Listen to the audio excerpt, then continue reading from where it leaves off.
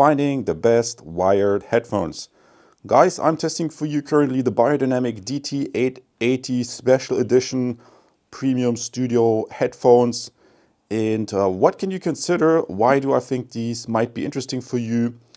If you want to learn more about these premium headphones, head over to my channel and I'm going to show you in detail and review, because you can make a few mistakes when buying those since they are available in different ohms.